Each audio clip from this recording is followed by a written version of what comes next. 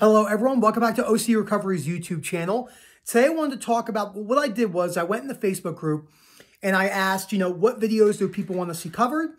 Stuff they want to maybe learn a little bit more about. And someone asked, there was 4 answers so far. And the one I'm going to do now is, what's the difference between self-esteem and unconditional acceptance? I think this is a great question. I think it's one that's asked a lot, frequently, especially since self-esteem is something that's talked about among gurus and psychologists and psychiatrists and laymen alike.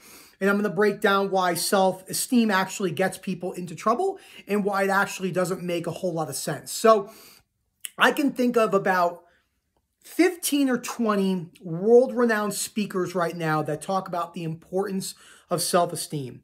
Now, if I didn't go through the experiences that I have gone through and didn't read The Myth of Self-Esteem and apply unconditional acceptance, I more than likely would have thought the same exact thing, but I need to actually start breaking this down into the what does self-esteem actually mean? What does it actually mean? So self-esteem in its basis, and I'm going to talk about a couple misconceptions as well. Self-esteem means that one usually needs to do something in order to boost something about themselves. So they have to, a very simple, crude example is, they want to get money to make themselves feel better and look better. That's conditional self-acceptance. Another one would be clothes and cars. They want a really nice car to make themselves feel better. This is conditional acceptance. Social media is a huge one. A lot of people talk about that you need to boost your self-esteem in order to become successful.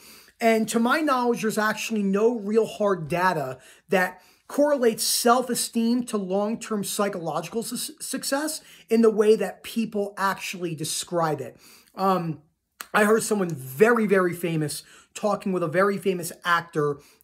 This person was Matthew McConaughey, talking about how important self-esteem is in becoming successful. And they both agreed that it's the most important thing. And I would have to heavily disagree with it's more than likely the least most important thing when it comes to becoming successful. Now, patience, gratitude, grit, determination, persistence, adversities, these are all actual important things when it comes into actually bringing yourself into OC recovery. Self-esteem is not. Self-esteem makes people do crazy things.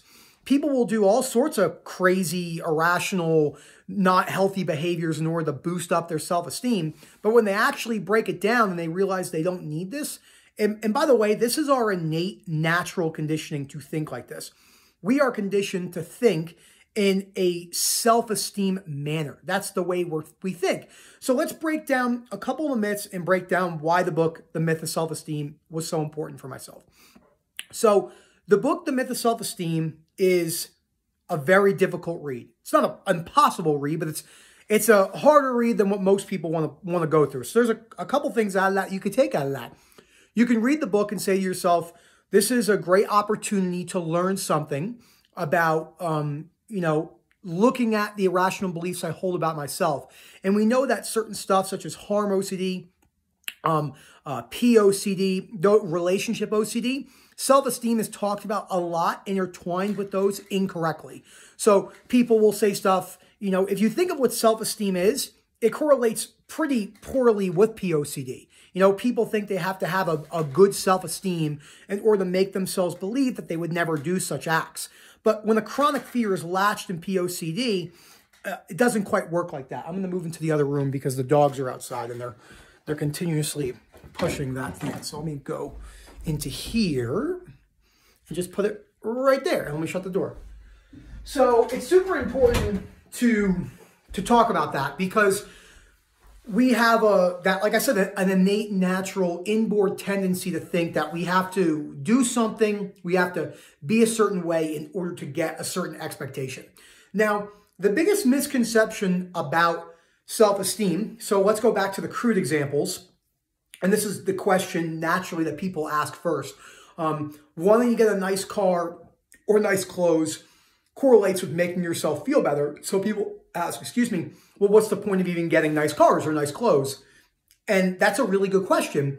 Now, there's a difference between having these things and accepting your life if you never get them, but that's not the way that most people see it.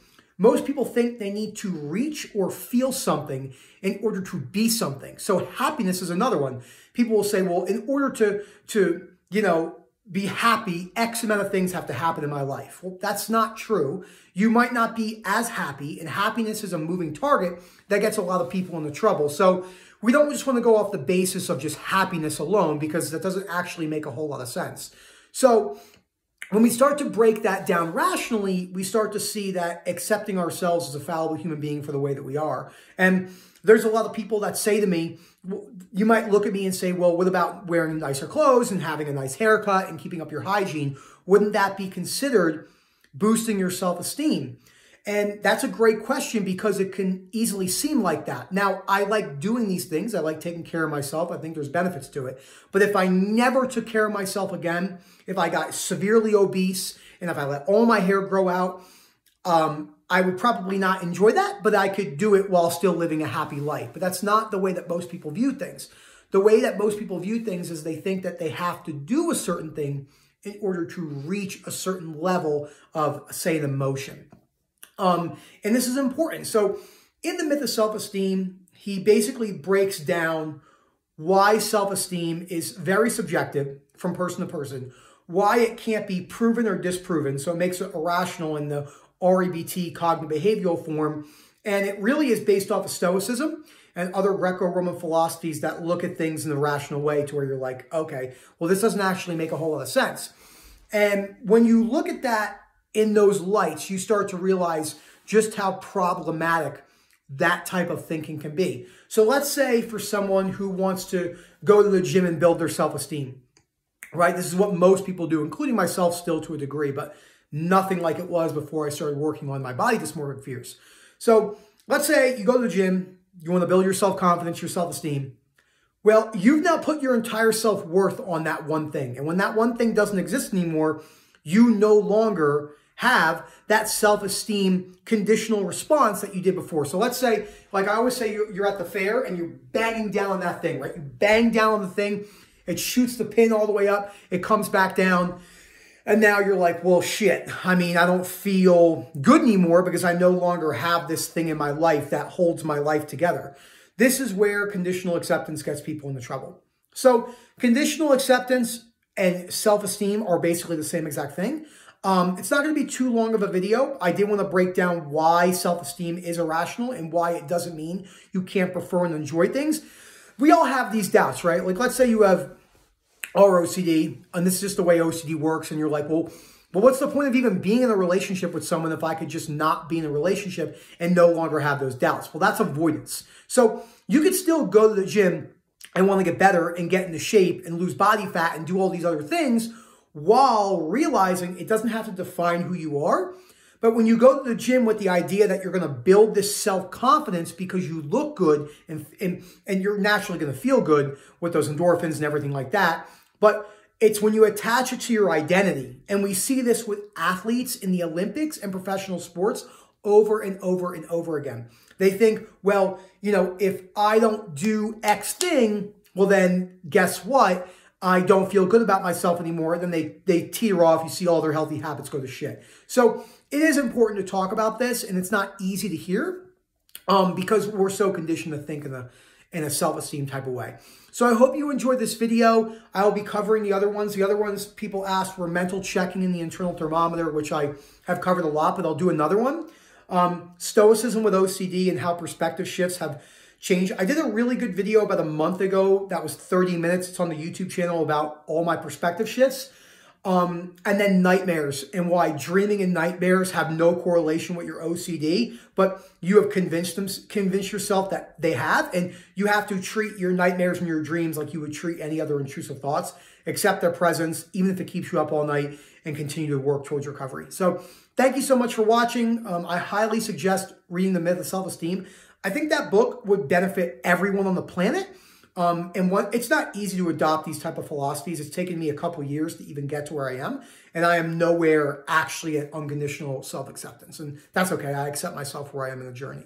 So thank you so much for watching and have a great day.